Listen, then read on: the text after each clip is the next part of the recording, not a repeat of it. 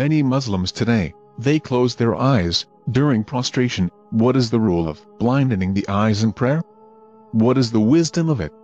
The answer is that the scholars agreed that it is makruh to close the eyes in prayer, manner the way, and enough, and increased because it is the misna of sleep, and the author of the persuasion on his call, except for need, as he is forbidden to a woman before him, or his wife, or for naked. The wisdom of the opening of the eye during prostration, dear viewer, means the muscles of the eye, of the relative sclerosis over the days, which leads to the inability to increase and reduce the lens of the eye as required. So be careful to follow the year in your prayers, to keep your eye open during prostration. Stop and you look at the place of prostration, and keep your eyes focused on that area. When you kneel, the eye will approach the position of prostration, which will force the muscles, eye on the pressure, on the lens, to increase the convex, and when you lift, muscle relaxes, and less convex, and when prostrating, lenses will be controlled.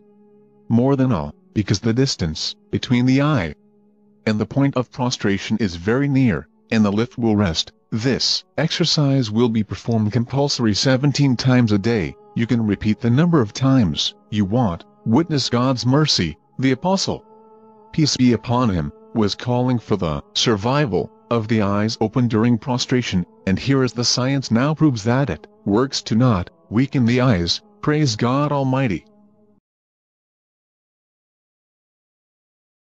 Discover with us information about your life and secrets you did not know about your health and happiness, and discover the value of time and place, and determine the optimal information for you, very useful, and warns you of harmful information and bad for you. Subscribe to Do You Know? And discover the information world. Subscribe and do not forget to activate the bell to receive the new daily videos. Our motto is with us for a better future.